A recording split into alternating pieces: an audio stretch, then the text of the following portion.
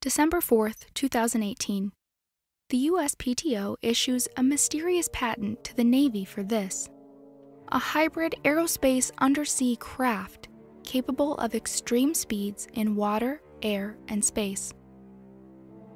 It takes advantage of a quantum mechanics concept once thought impossible, manipulating microscopic fluctuations always present in the vacuum of empty space.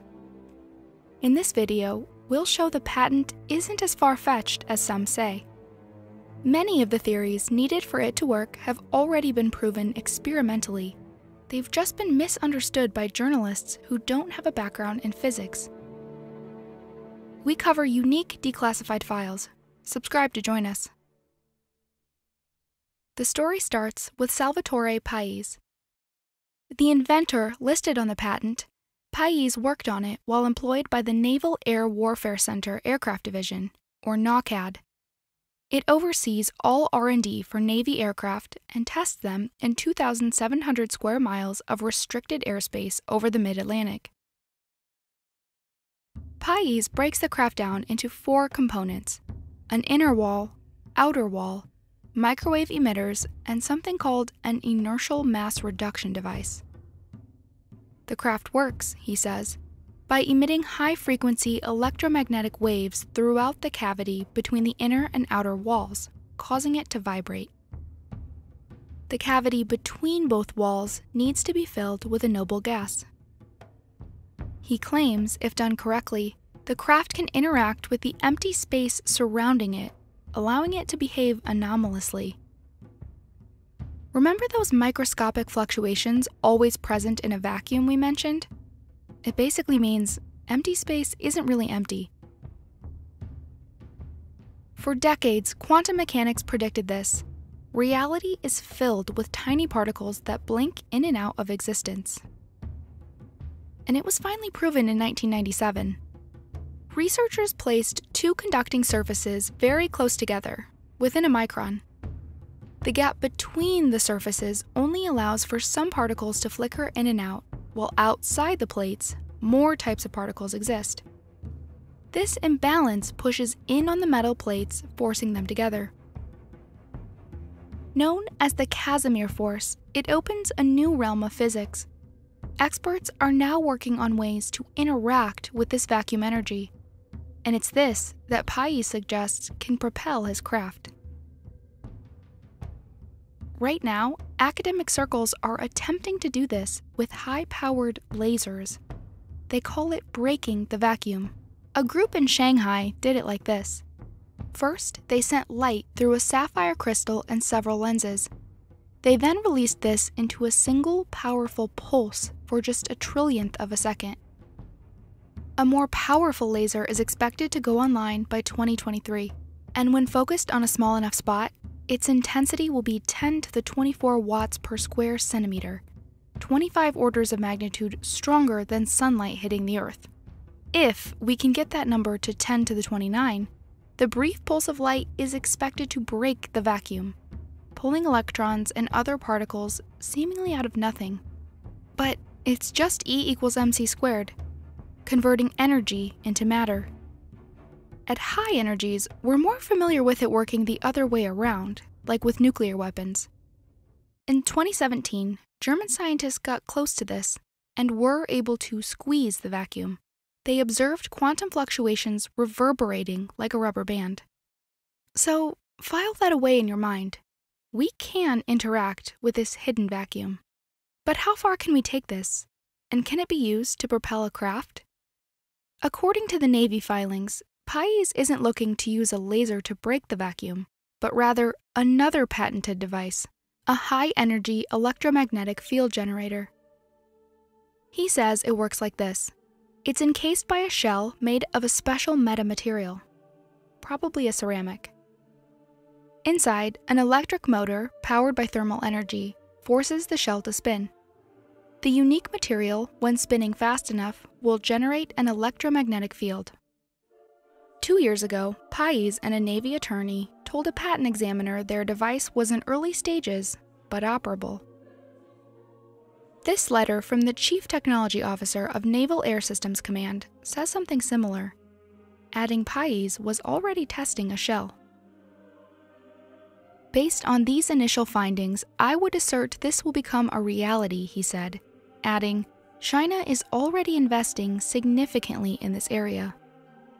2 years later, and the paper trail hasn't been updated. We don't know if R&D remains stuck there.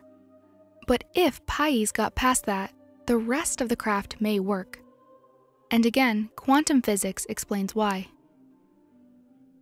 Assuming a working generator is inside a craft, Pais suggests what matters next happens between the inner and outer walls. If this space is filled with a gas like xenon, microwave emitters powered by the generator could force the gas into a plasma. And here's the real leap. Pais believes this plasma-lined hull, surrounded by an electromagnetic field strong enough to stimulate its local vacuum, can achieve a state called macroscopic quantum coherence. It sounds complex, but bear with us.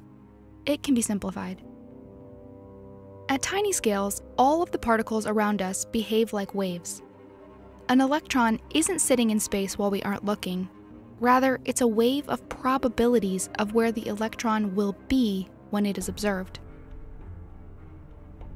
The famed double slit experiment proved this.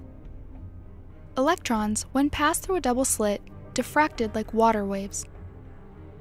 Decoherence is the process of the weird quantum realm becoming normal, like the world we see.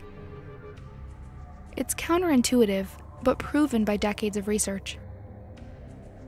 Macroscopic quantum coherence, then, is something we can observe that still retains some odd quantumness. Helium, the second most abundant element in the universe, can do this. When cooled to near absolute zero, it does things that sound impossible. Leak through a solid beaker, evaporate upward against gravity. And when stirred, it forms a vortex that rotates indefinitely. 6 Nobel Prizes in the last 25 years have been given for research into this, and we haven't come close to grasping the full potential here.